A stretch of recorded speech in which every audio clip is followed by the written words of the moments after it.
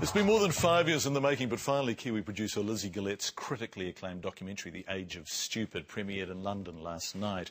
Film boffins are already describing it as the natural follow-on to Al Gore's An Inconvenient Truth. Rachel Smalley met up with Lizzie Gillett in London. It's like looking through binoculars, observing people on a far-off beach, running around in circles, fixated on the small area of sand under their feet as a tsunami races towards the shore. The Age of Stupid is ambitious. It's the hottest day ever recorded. A mix of animation, drama and factual news content. It's set in the future, in a devastated world. If I knew now how hard it was going to be to make the film and all the things we were going to go through, I would definitely do it. It's been incredible. I mean, when you see people at a screening crying after the film and coming up to you and saying, I'm going to change my life, and when you see politicians really listening to what you've said in your film, I mean, I would definitely do it again. We wouldn't be the first life form to wipe itself out.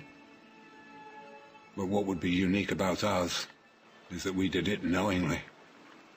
The Age of Stupid team took a punt, asking Oscar-nominated actor Pete Postlethwaite for a nominal fee to play the lead role, an ageing archivist from the year 2055, trawling back over today's news footage. So we contacted him through his agent, and I think it was December the 17th, about 3 o'clock, must have been 2007, when he emailed to say, I'll do it. And when he agreed, I mean, that kind of ratcheted up the film into a whole nother level. It's a film, Gillett says, about denial. Denial that she feels strongly in New Zealand. She believes we're falling behind the rest of the world in our approach to climate change. The politicians in New Zealand are still debating whether climate change is really happening and whether it's man-made. They've kind of gone back 10 years behind what's happening in the rest of the world. So New Zealand could definitely step up. Even the UK, she says, is ahead of New Zealand, with its emissions bill in place and think tanks urging the public to think before they buy, think before they invest, think before future generations look back on our era as the age of stupid. If there is one overwhelming theme that this film attempts to keep driving home, it is this: that while we may have learnt how to profit from our planet, we haven't yet learnt how to protect it.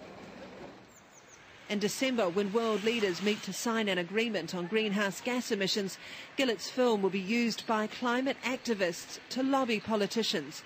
But her documentary is already on the political radar. The politicians have been coming directly to us instead of the public groundswell rising and then pressuring the politicians. I mean, so far we've screened in the UK Parliament, the Dutch Parliament, the EU Parliament. We've got them all lining up. Obama's think tank has asked us to screen there. And also Kofi Annan is hosting a screening. So it's actually working the other way around so far. The film has been 5 years in the making. A labour of love, says Lizzie Gillett, that she hopes will encourage people to rethink the role they play in the future of the planet. The question I've been asking is, why didn't we save ourselves when we had the chance? Is the answer because, on some level, we weren't sure if we were worth saving? New Zealanders will get to see The Age of Stupid later this year. It's scheduled for release in June or July.